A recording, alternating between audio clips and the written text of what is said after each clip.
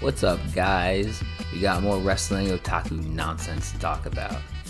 So, after my video yesterday, laughing at him for his stupid feud, he posts this video, just making himself look so much better. But instead of actually talking about the content of this video, I think I'd rather talk about his appearance. Because wrestling otaku, someone who takes himself so seriously and thinks he's such a fucking cool guy, looks like a complete fucking goofball.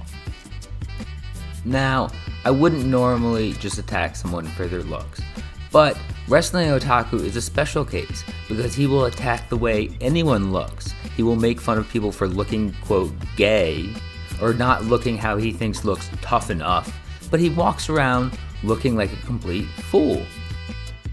So instead of me just describing it, why don't I just have a nice little slideshow of the best images of wrestling otaku.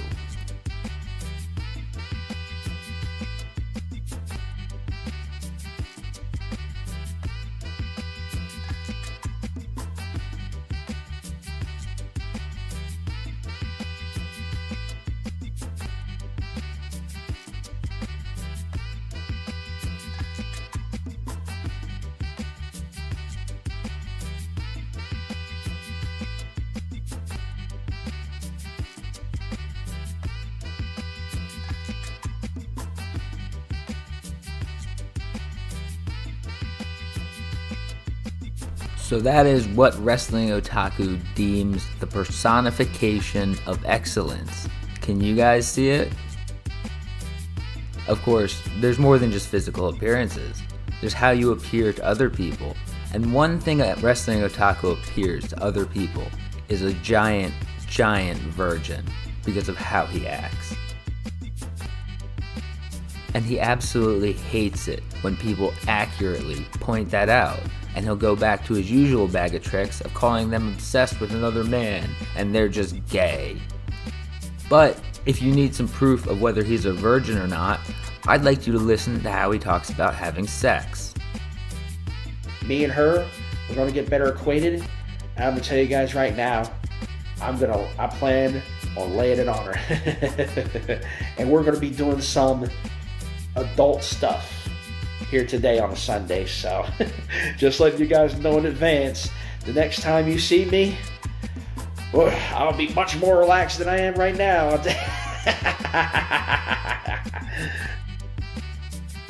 So you tell me, do you think the person talking just then has ever had sex with anyone in their entire life?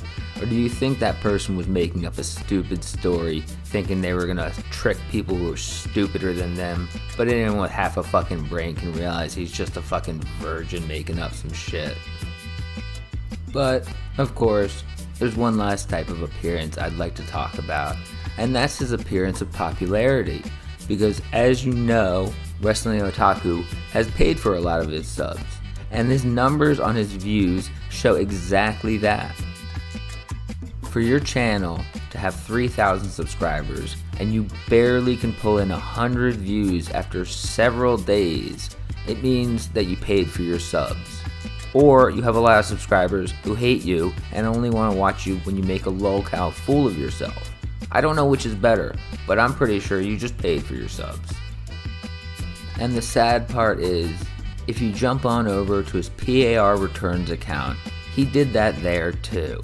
I wasn't sure he did at first, because I thought maybe he had gotten a couple hundred subscribers just based on, actually making content.